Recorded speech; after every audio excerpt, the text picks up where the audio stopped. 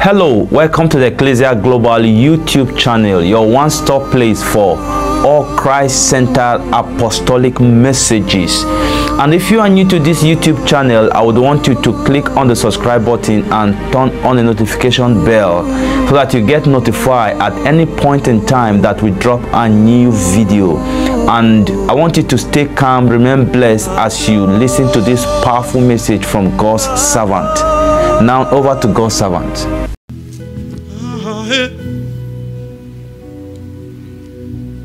You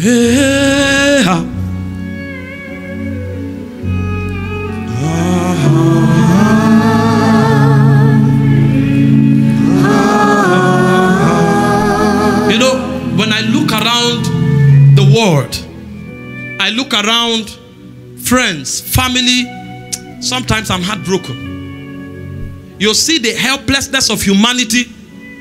Even if you try and give your all, you still discover it's not enough. The hardship is enormous. The oppression is enormous. Take widows only and see what they go through. You will exhaust everything you have. You can't cater for half of them. Look at orphans. Then look at the abuse in government, in leadership. What is costing people just because 5 people form a cabal in a country. You'll see over 10,000 people kidnapped, more than 3,000 of them maimed. Maybe liver is pulled out and sold, head is cut off, kidney is plunged out, children are cut out of their mother's womb just because 5 people form cabal, looting the money of a nation.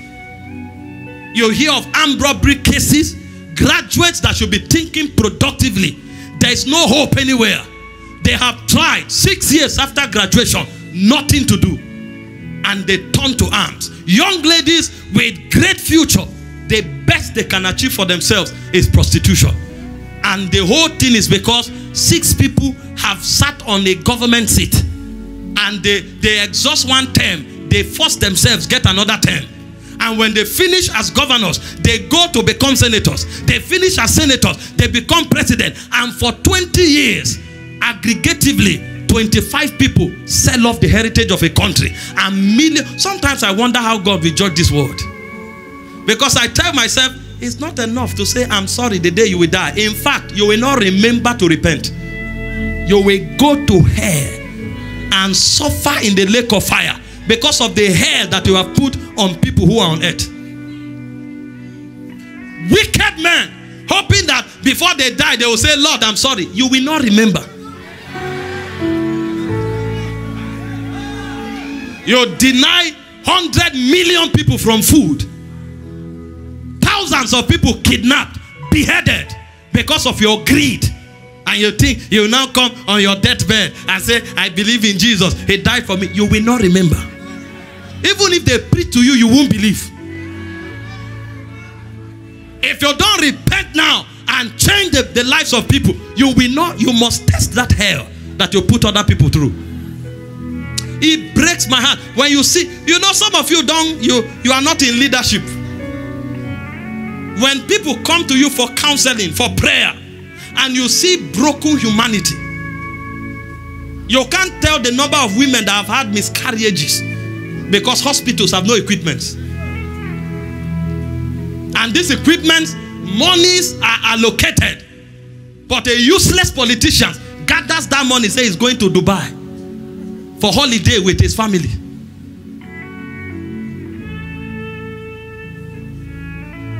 And to make things worse, even people who God gives spiritual responsibility are now on the altar stealing from these same people that thought church is the last hope. And then you come to church instead of a pastor to tell you the truth of God's word, to grow you up. He's only interested in your money. And the whole gospel from January to December is designed to steal from ordinary parishioners. And so people are in church for 10 years. They are learning nothing. There's no transformation in their lives. At the end of the day, they remain in church because all they know is religion. At least that one gives them hope.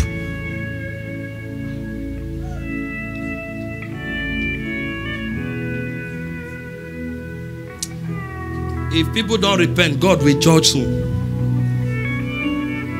But you see, we can't remain in lamentation. So we must find out what to do to change our lives. This is why Jesus, in his benevolence, grants each and every one of us access to authority. And so you must understand your authority as a believer, and you must know how to wield it. Because unfortunately, evil is in your world. Evil is around you, and evil has even come into you. You need to know what to do in order to push evil away from your life and walk in the victory that Christ has procured you. The reason we talk about restoration is because men have wandered into the side of the other government, and so that government have stolen things from them. So when you encounter Christ, of necessity, the things stolen from you must be restored. This is the parallel that exists between light and darkness. While light furnishes you with life abundantly, darkness steals from you until you are destroyed. And so when a Christian comes into relationship with Christ, he needs to understand that certain things were stolen from him, and he must insist to have them back, because in Christ all things becomes his. And so he must insist to experience all things, because you can have all things legally in Christ, but experientially you may not be experiencing it.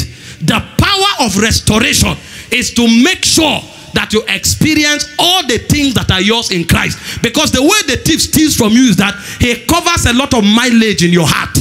It's in your heart that you lose ground. So bitterness is a channel through which he steals. Malice is a channel through which he steals. Ignorance is a channel through which he steals. When you are insisting in restoration, you are first of all recovering the grounds stolen in your heart, so that you can experience the things that are yours in Christ, that the thief has established dominion over. It is on that basis that you will live life to the full. And so I summarized the operation of the thief as darkness, because it's darkness that reflects his being, it's darkness that reflects his government, and it's darkness that reflects his operation. Now, it's important to let you know that there are two dimensions to darkness. When we are talking about darkness here, we are referring to the darkness that has to do with the thief, evil, and its government.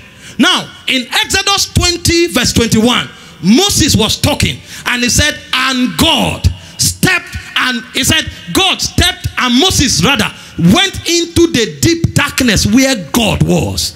Moses stepped into the deep darkness where God was. In 1 Kings chapter 8 verse 12, Solomon said, the Lord had said, I shroud myself with darkness. So God dwells also in deep darkness. But when we talk about this type of darkness, we are not talking evil, we are talking mysteries, the mystical dimensions of God, so that the knowledge of God cannot be exhausted. So the type of darkness that is attributed to God are the mysteries of God that makes God exclusively omniscient amongst all creation. This is why the Bible said, if the princes of this world had known, they would not have crucified the Lord of glory. So when you think you are trying to destroy the works of God, you are advancing it. It's a type of darkness. God operates in mysteries. This type of darkness is for our glory. The mysteries of God that makes the programs of God unknowable until he reveals it to you. This is an advantage to us. So when we talk darkness, don't get confused. You might read your Bible, you go to 1 Samuel, you go to 1 Kings, and you start hearing that God dwells in darkness, and you are wondering, does God have business with the devil?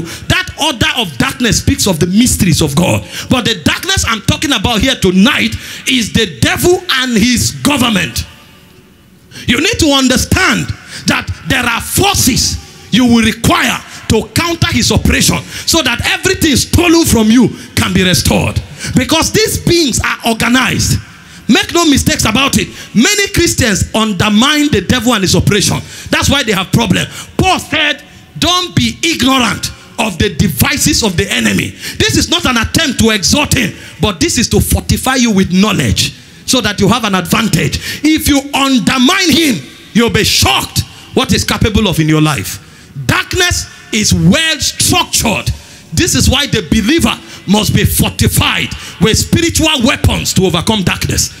Are you following this? When you are dealing with darkness, there are two principal things you will find. Number one is that darkness is separated into ranks.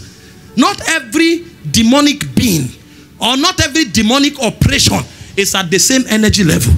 There are darknesses that operate only at the frequency and the jurisdiction of individuals. They don't have the clearance to operate beyond individuals.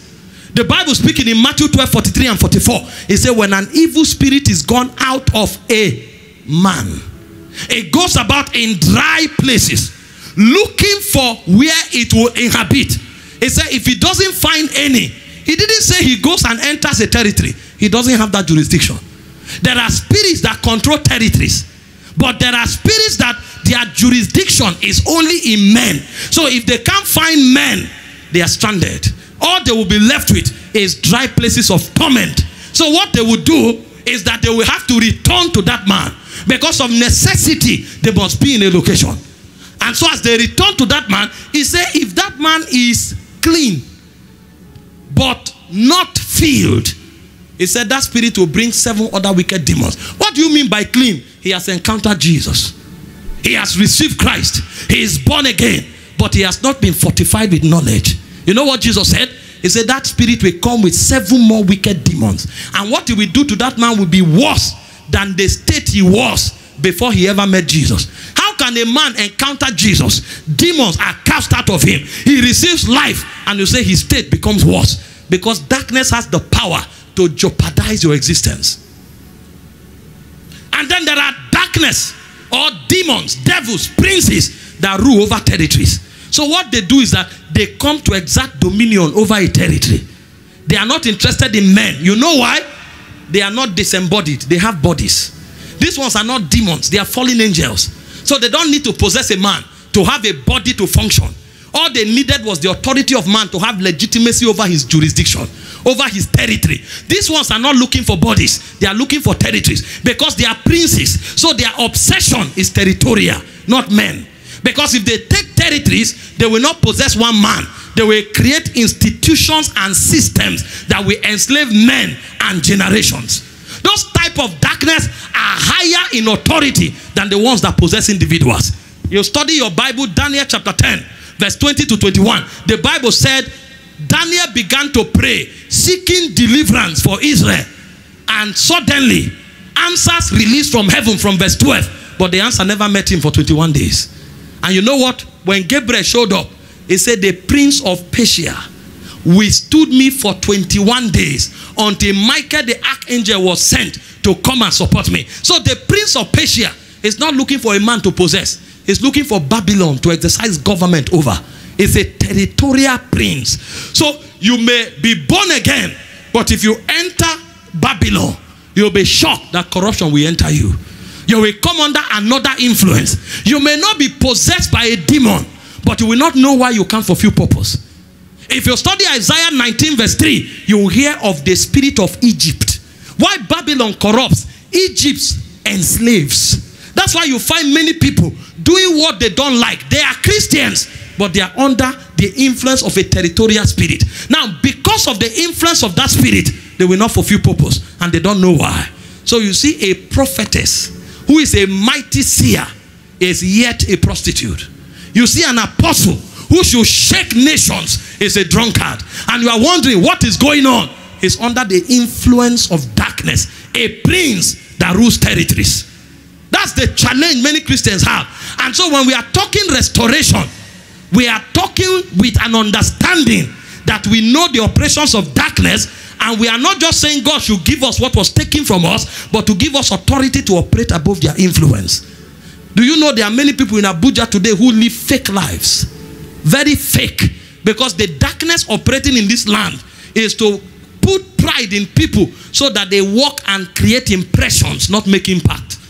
And even churches are creating impressions in Abuja and not making impact. Because of darkness. So you can even be a church, yet you are under that influence. Instead of winning souls, instead of praying and making impact, it's all about packaging. Acting as if all is well. whereas nothing is happening. But you just want to appear big before people. Is darkness at work. That person is enslaved. That church is enslaved. And that's the crisis of our generation. And then there are darknesses that control generations.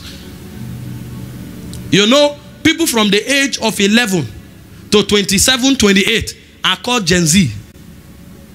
Their God is their phone. They wake up with it and they sleep with it. That's why you see that the rate of pornographic addiction is on the high. Because it came with that intelligence. It will be difficult when you find a Gen Z who love God. Thank God for that person. Most of them are living in deep secret sin. Deep. From masturbation to perversion to immorality. Because the devil has put their grave in their hands. So the grave is no longer dug. It's handled. The phone of many people is now their grave. Because there are princes that are interested in a generation. And before Gen Z mature, there's already Gen Alpha. Who are already ahead of their phones. They are looking for what they can talk to. The phone is too slow for them. So a boy of 1 year, 4 months can open an Android phone and search anything he's looking for. He doesn't even know how to talk yet. But he has a superior intelligence to the current operation. That is why the growth of AI is rapid. Because they need computers they can talk to. They need animated and augmented reality to work in.